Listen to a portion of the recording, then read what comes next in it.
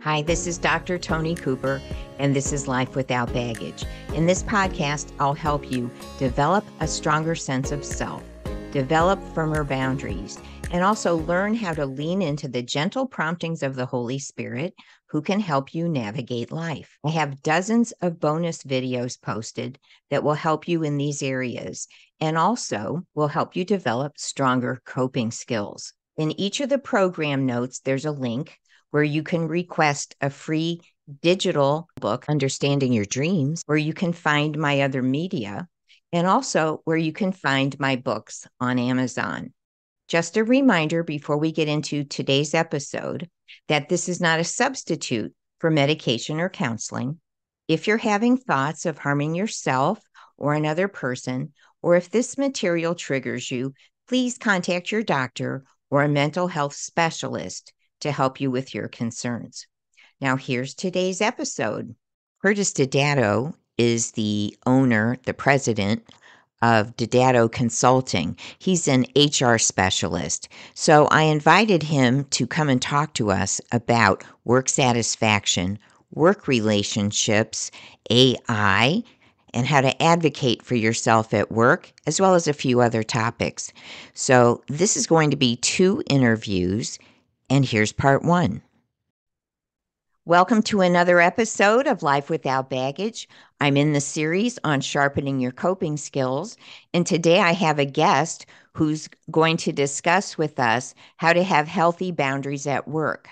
So welcome, Curtis Didato. Thanks for having me, Tony. It's good to be here.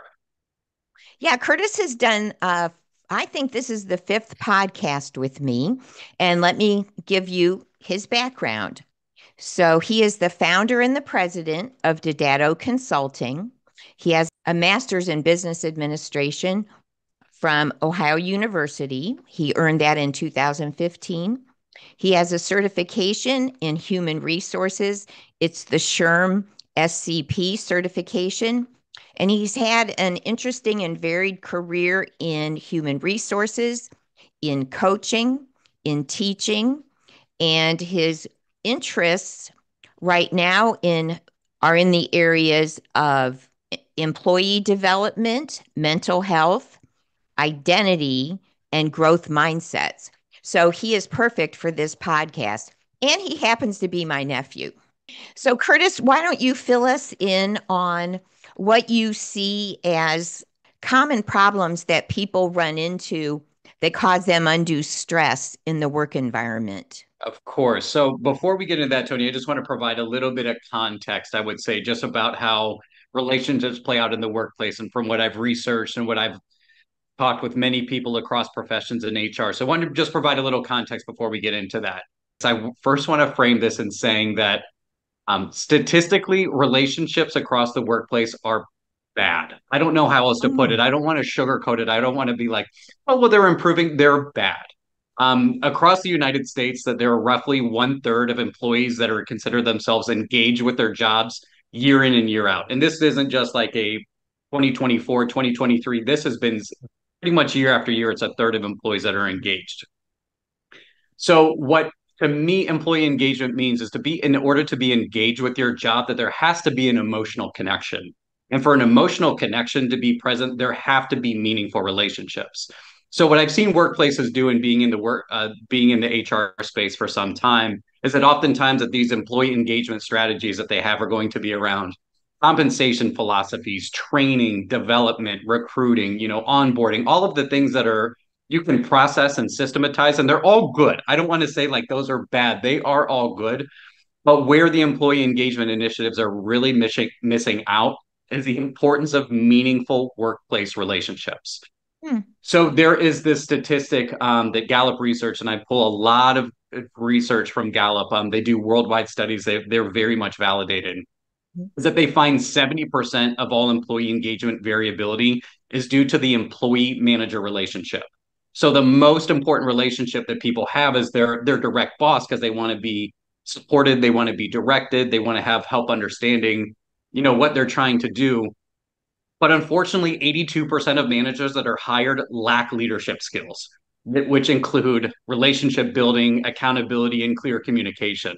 So already we're starting off on a bad foot to say that the people who are supposed to be guiding and leading typically don't have those skills. Now, the reason that often happens is because let's say that there's somebody who is very proficient in their skill. They're a great individual contributor. And what organizations typically say is to say, well, if they're really good at that job, likely they're going to be good at leading teams and helping to manage. But individual achievement is not a predictor for leadership or relational skills. And yet we continue, Tony, we continue to see this time and time and time again, that people that lead don't have good people skills. Yeah, that's a good introduction to this whole idea. It makes sense too, because maybe someone who is great at IT solving problems, you know, brainstorming, fixing software, you put them in charge of the department that IT does not promote people skills. So that could be disastrous for everybody involved. So people are already probably starting out in the hole. Which isn't a good place. And again, I'm not painting this like really good, uplifting beat, but I want to be realistic about just the workplace that if people are struggling with workplace relationships, just know that likely you're in the same boat with just about everybody else. Now, I want to hit one other statistic real quickly, and then we'll continue on with the conversation. Sure. But in addition to the employee manager relationship, there's also research that shows when you have a best friend at work, you are 7 times as likely to be engaged with your job. So it's not just this vertical relationship, but it's also these horizontal relationships. Mm. However, only 2 in 10 employees say that they have a best friend at work. So we're looking at this to say, okay, you have an 18% chance of having a manager with people skills, and you have a 20% chance that you have a best friend at work. So statistically, you're somewhere around, you've got a 20%, 19% chance that you have healthy and meaningful relationships at work. Now, I don't want to continue, I don't want to, put all the blame on employers and workplaces because Tony, this is where I look at, relationships holistically. And so when we look at outside of work statistics, 50% of marriages end in divorce. So it's likely that as children, we have parents whose relationship didn't last. So likely we don't have good models to draw from. When we were in school, there was no curriculum on how to build meaningful relationships.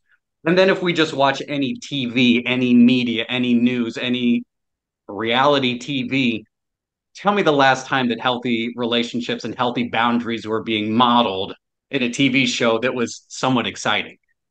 Nobody It wants does to watch those. exactly because they're boring. And I'm in the same boat. Like I want excitement. I want some of this, but these aren't modeled. So I will say that healthy relationships just aren't normal in work. They're not normal per se in life either. So a little bit we're all starting in unfortunately, I think a little bit starting in the hole because when we talk, when we have struggles at work with the relationships, we talk about them at home. And when we're at home, we talk about the difficulties of our workplace relationships. Mm. So that's where I look at all of this to say that it's relationship skills and boundaries, especially, can be very, very tough because it's not clean on either side. Yeah, and it puts pressure or opportunity for each of us to be as healthy as we can and to be proactive if there's something we need or something we want, as opposed to, I always talk about being passive and waiting for something to get better. That's not how life works, and it's certainly not how, the workplace operates. That's exactly right. That's exactly right. I think that there's like these underlying tones at work, like, well, everyone should get along and everyone should, be in harmony with one another. But to transition this over into Tony and getting to your initial question, and sorry to take that little bit of No, a that's fine. sidestep That's there. helpful. Okay, it's just to get into these boundaries conversations. And in my perspective, boundaries serve two purposes. Number one, they're there to protect our personal energy, which is very, very important, which I think a lot of times that's what we talk about boundaries. And again, I think that most Americans are probably pretty good at overextending themselves. I talk to just about anybody and be like, hey, what's going on with you? Especially when they have kids. We're going from kid activity. We've got 5 nights a week, and then we're doing this on the weekend. And then I'm like, when do you have time to shut down your brain? Because if there's no time to shut down your brain, you can't do some of these reflective opportunities and to really understand what's going on. So that is very, very important. But what I feel like is very important in the boundaries conversation is also how to protect relationships. And that's something I don't think that we talk about quite as much, but I look at again in work and in life that there are very meaningful relationships and there are ones that have more priority and more importance than others. So what are we doing to actively protect those? So in the workplace, this is where it starts to get super, super messy because oftentimes we don't protect our energy well and we don't know how to protect relationships. And then it's just a free for all of anything goes as long as we're doing what our manager or our bosses or our jobs ask. Mm. So in the workplace, I'd say number one, just getting back to protecting our energy. Um, I've just noticed to try to say the word no in a workplace environment does not go over well. And I think a lot of employees have trouble doing that because if they do say no, there's always in the back of the head, whether it be spoken or unspoken, well, is this going to look bad for my career? Am I going to look like I'm not a team player? Is everybody else around me doing the same thing? And, what's that going to look like for me? Am I not going to get my promotion? Am I not going to get a raise? Am I going to get, demoted if I say no to an after hours continued request that everybody else is in there? That's Mm. where it's important about having I always emphasize, and again, just looking at these statistics like we were talking about before, having healthy workplace culture. I was speaking with a group of HR professionals last week, and we were talking about this saying no concept. And we dug into it a little bit. What do you do if you have a manager who's consistently calling, emailing, messaging, 6, 7 o'clock at night or on weekends? And they did point out because you know what, that's you got to turn it off at some point. There's other things that are going on, but what they did say, and I did appreciate this, is to say, depending on the field that you're in, say you're a CPA, for instance, probably this time of year, you're not going to be able to say, hey, I've got to dial it off at 5 o'clock. But there are going to Right. be some seasonal rushes to be like, I've got to be on call. This is just the nature of the game. But if it's ongoing outside of these rushes, like why? Like, what is so important that things need to be done at all times a day? So, this is where I like to say, there's all these, as we call fire drill moments that people can think are super, super, super important. But in my perspective, these fire drills, 9 times out of 10 can wait. If it's not life threatening, if it's not like something that needs done, it's a lot of times people's poor planning that they need to have help with. Hey, I need this now. Hey, well, if you would have just talked about this 2 weeks ago, we could have got this, but we aren't in charge. We can't change other people how they're going to be proactive or reactive. So that's when it comes back to us as employees and to say, you've got to feel comfortable saying no, or else everything else is just, you're just going to be a pushover. Hmm. This reminds me of the podcast you and I did over the summer of narcissism at work. It's incumbent upon us to be polite and say, wow, I wish I could help you, but I don't have any extra time this week. And it's such a good way to frame it. It's not like I feel like a lot of times we can talk about boundaries in the workplace that it can feel standoffish, but it's almost as if you have to make a pitch for yourself. It's not as a matter of, you don't need to put together a 10 or 15 page PowerPoint to say, okay, number one, I would like to have better boundaries. Now, it's not like that. It can just be to say, as simple as I'm having difficulty prioritizing what is important. Can you help me understand, what are the most important things that we need to get done versus this request coming in, this request coming in, this request coming in, to say, here's my truth. This is realistic, but I need help understanding what is the most important thing because I've got 4 or 5 different people. They all need this by next week, but I can only get so much of this done. So I think little Yeah. things like that of reframing can be very helpful. Yeah, it's important to clarify, to ask questions as opposed to get confrontational or just build up resentment and then explode or quit.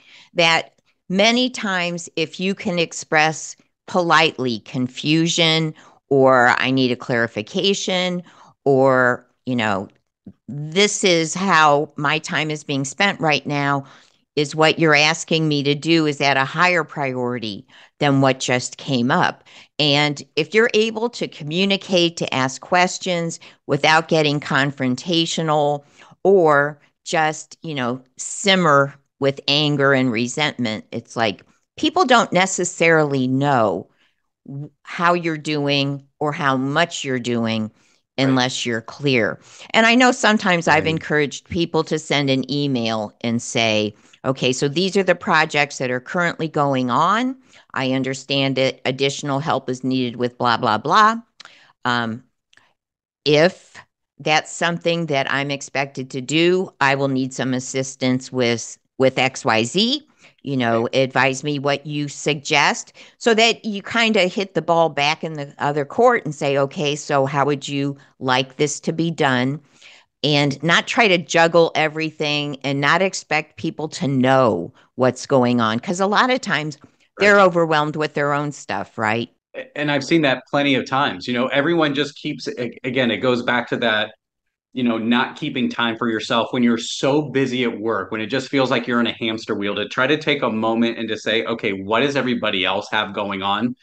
Most people don't do that. And that's no fault. I'm not throwing any shade by any means, but so many times we're just siloed, especially in remote environments.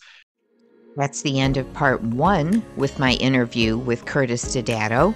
So thanks for listening. This is Dr. Tony Cooper, and this is Life Without Baggage.